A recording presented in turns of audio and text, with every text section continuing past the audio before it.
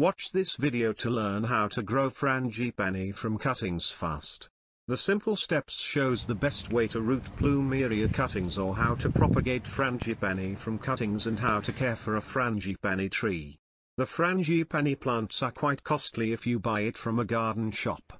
But you can grow a Frangipanis from cuttings quite easily in spring to summer months. Please subscribe to my channel and press the bell icon to be informed when the new videos are uploaded. Also please like the video.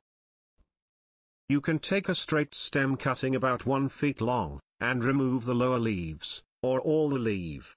Store the cutting for a week in warm shade, away from direct. For the propagation medium, use a mixture of 3 parts potting mix or soil from your garden bed and 1 part coarse river sand or perlite. Add water thoroughly to wet the soil at all points.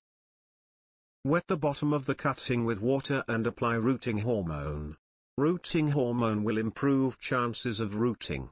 Make a hole at the center of the pot and plant the cutting in the soil about 3 to 4 inches down. Place the pot in a place that receives full sun. Keep the soil damp. Water only lightly, wet soil will rot the cutting. Water 1 cup in a week. Roots and new leaves will grow in about 1 to 3 months.